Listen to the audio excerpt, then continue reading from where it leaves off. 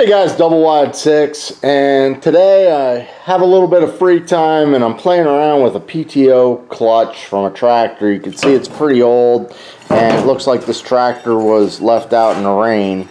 But anyhow, this thing spins but it's not engaging, and I figured we'd do a little autopsy and just see if we can get this thing going. So I'm first going to show you what this thing does. I'll plug in my power supply.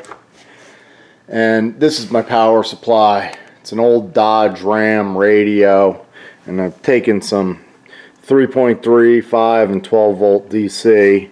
So once that's plugged in, I have power. Now this clutch here works, so let me put you in a stand. I'll show you what it looks like. So we'll just take our leads, one on each side, and what you have is an electromagnet that's pulling in and closing the clutch, and you hear, you know, a nice solid connection. Now here's the one that we're going to work on. Just hook this up,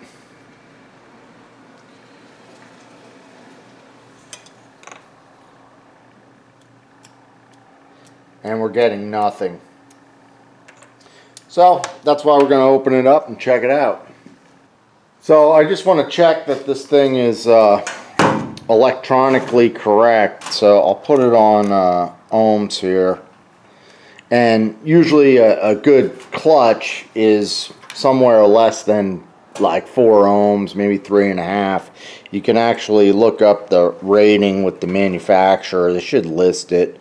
So if you have like a PTO switch that keeps going bad, it could be because the resistance in your clutch is so high that it's causing that switch to heat up and actually melt.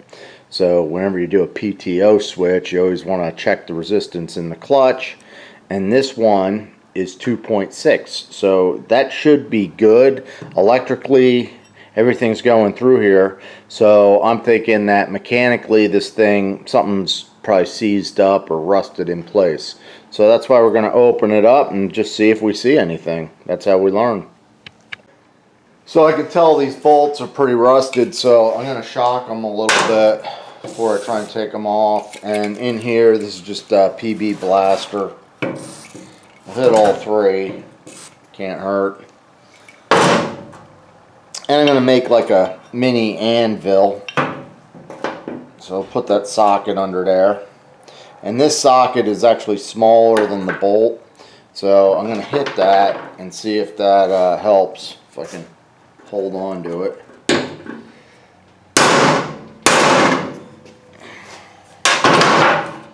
Let's see if that loosens up.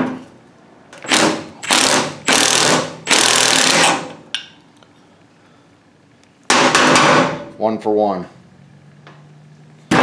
Now I'll try this one without shocking it, see if it comes. 2 for 2.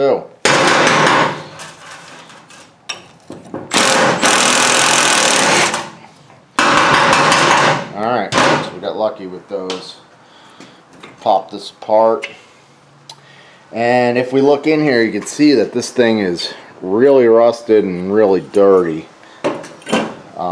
I'll give you a closer look at everything, because these surfaces should look really clean. There's a ton of rust in here. I don't know how well you can see it. Probably even looks a little cleaner in the light. So I'm thinking that the electric magnet's probably working, but maybe the parts are actually seized, so they're not moving or pulling in. So what the goal is here is to try and get these little hinge mechanisms moving. We'll try and pull this apart and just kind of clean it and see what happens. Alright, so I put it up here on my anvil, and that's just so I can hammer on it. We'll tap on it and we'll try and knock some of this loose. A little bit of PB blaster on the whole thing. We're not going to hurt anything, so we'll be generous. And it's just going to be a matter of shocking things. Just get them budging a little bit.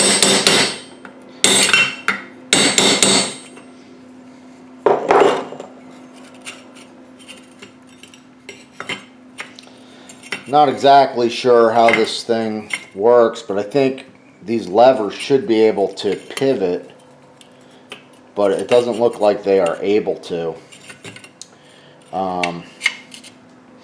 Maybe I'll try and clamp this in a vise and we'll tap on it and see if we can't get it to move. So I got the main case kind of clamped, and I'm just trying to get in here, and we just want to get it moving.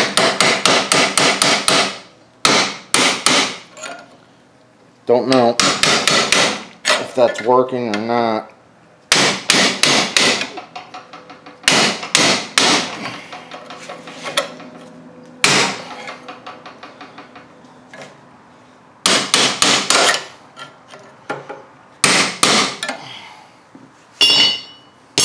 I don't know if that even budged. For all I know, this side's not supposed to move. I don't know. Maybe it doesn't move left to right. Maybe it moves like north-south instead of east to west. Yeah, I think that is supposed to pull out a little bit. See how that's moving?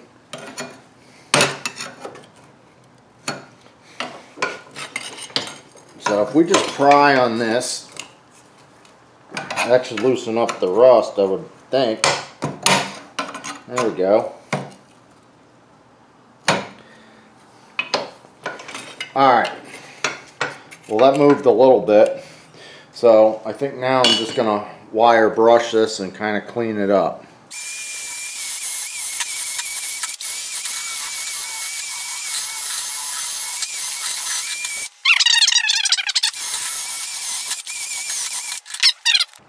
So here's the other side. I got these 3 springs, pop them off, and I feel like this piece should pop off here. I think I'll clamp it in a vise and we'll try and knock it off, because I feel like I've had other clutches that have come apart when I was working on them. But you can see there's a ton of dirt in here. It's really built up. So I'd like to pop that off and just clean that out. And I believe this side is the side that has the electromagnet, because this is the side that plugs in. So this is probably our problem. It's probably not that other end. So now I got this one clamped, and we'll see if we can pry and pop this apart.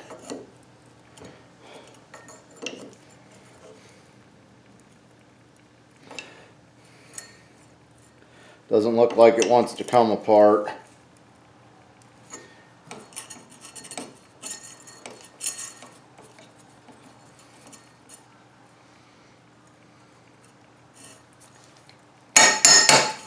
Guess we'll tap on it a little and see if it wants to loosen up.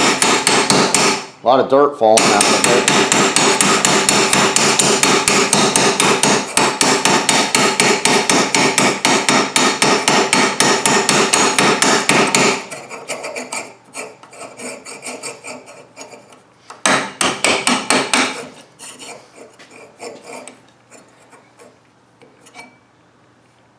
Well, I'll be.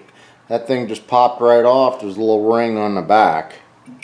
So that goes on the back. So I think what we'll do is try and clean up these parts. Kind of inspect them and see what we got. So we'll just clean this up a little.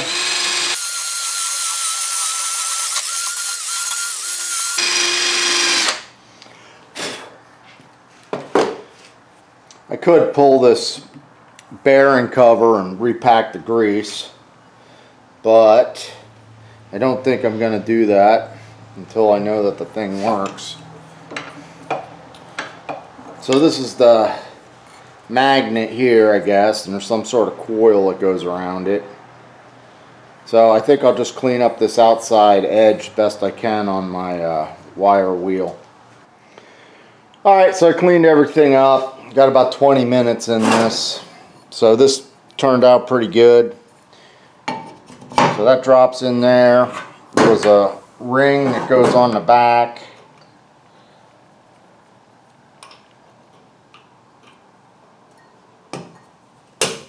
There's that. And then we'll flip that over.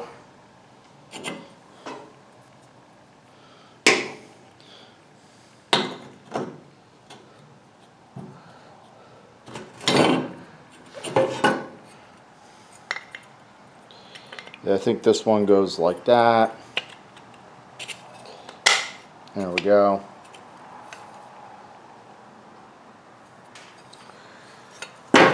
Three springs.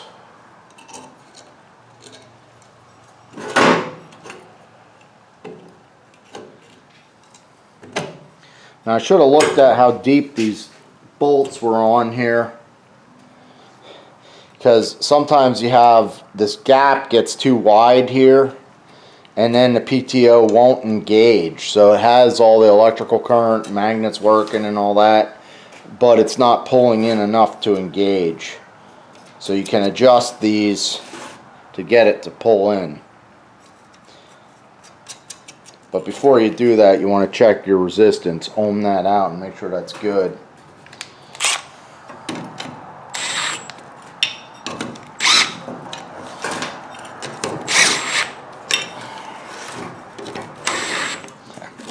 So what you do is you put a feeler gauge in there.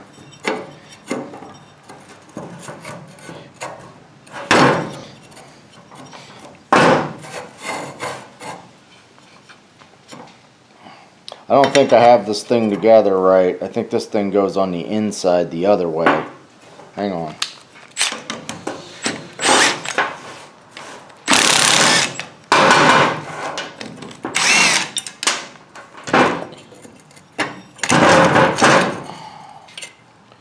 So this goes in here this way.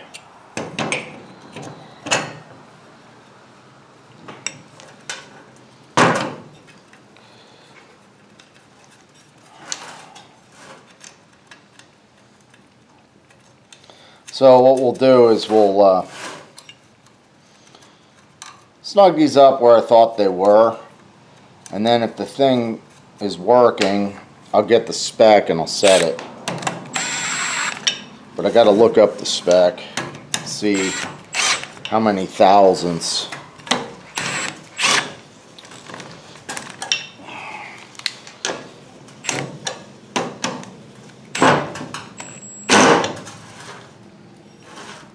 That should be good for testing. Alright, so we'll see what we got.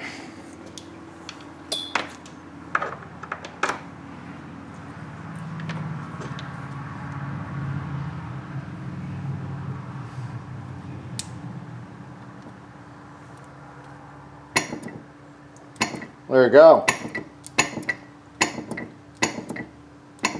So just a little cleaning on that thing. Looks like it goes a long way. Just make sure that's locking. Yeah. I'll show you what it's actually doing. Hang on. Alright guys, so I put a flashlight under here. You see that keyway? When this thing turns, the keyway is locked to the pulley. So I'm going to now take the power off. Let me unplug one of these wires.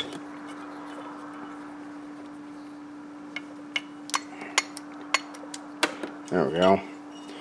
And now the pulley spins freely. So the crankshaft will be turning that keyway and this pulley will just sit on the belt. And when you engage the PTO, they lock together like I just showed you. One other thing I wanted to point out, you can check the resistance like I showed you, and then another thing you can check is that the magnet actually works. So, I'll just show you on this one. This, pop this one apart, and if you remember, I was like cleaning everything under here, just making sure all the parts are moving and trying to remove some rust. See. Yeah, this is your electromagnet, and let me hook this up.